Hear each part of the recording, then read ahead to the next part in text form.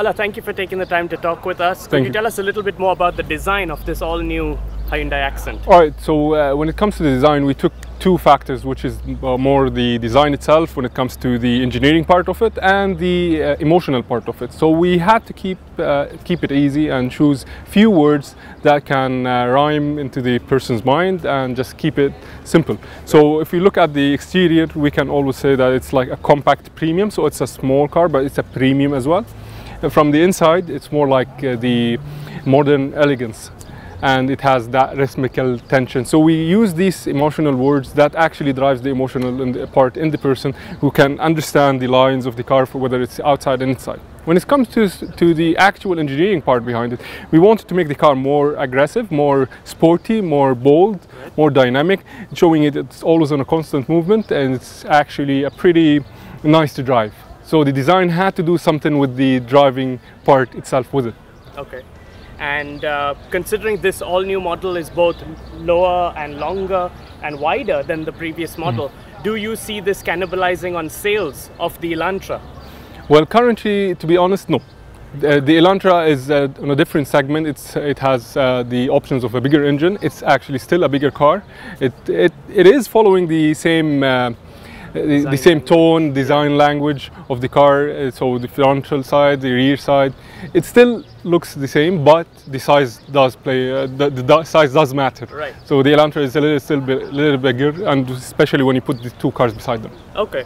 So for some a potential buyer in this sort of segment, they're not looking at 0 to 100 times. They're more interested in the practicality. Exactly. So what can you tell us about the practicality in terms of interior space, boot space? How does it compare with the previous model? So when it comes, we're talking in the engineering part of it, the wheelbase has been extended by 3 centimeters, but that is multiplied when it comes to practicality from the inside.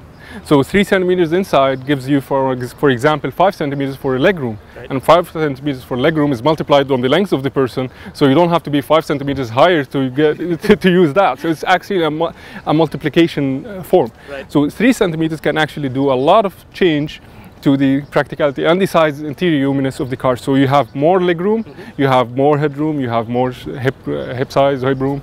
So the size-wise, it helps more to the young families. Right. It's more friendly with your friends, so everyone can sit and enjoy the ride. And at the same time, it's just better. What about boot space? Is boot space more than the previous model? The previous model is already big, big enough. It's more or less the same. It's few liters here and there. Okay. It's on more into the bigger side. Okay.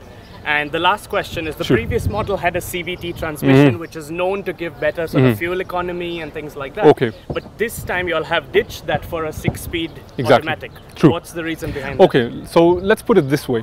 The CVT, first of all, Hyundai Motor Company, they heard the criticism from the end users. They didn't really enjoy the CVT because of its rubber band effect.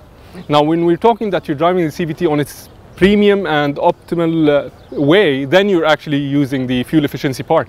But it comes to our region over here, where you have to stop on the traffic light, you have to enter into a roundabout, you need that initial bite of the gas pedal.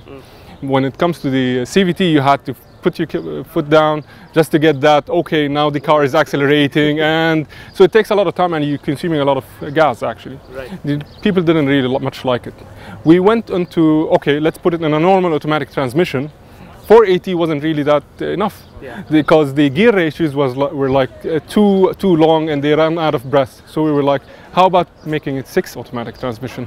So every gear ratio is, and whenever the car at whatever speed, it's on its exact and perfect gear ratio. So whenever they want to accelerate, they can feel that initial bite and they can enter the roundabout easily, or they can fly from the traffic light easily. It's not a really supercar, it's not a fast car, it's not meant to be, but it will always help and just be better for the customers. Now, when it comes to fuel efficiency, because the customer can get that speed or can get that initial bite or acceleration quickly and to the speed that he wants it, then it's actually better for the fuel efficiency, because he's not speeding anymore. He's not putting his foot on the pedal, on the gas pedal.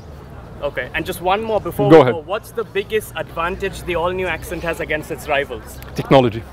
Right. Technology, one word. So when it comes to technology, we've got the multimedia, we've got the ECM mirror, which is like it auto dims, we've got the smart trunk, we've got the smart key.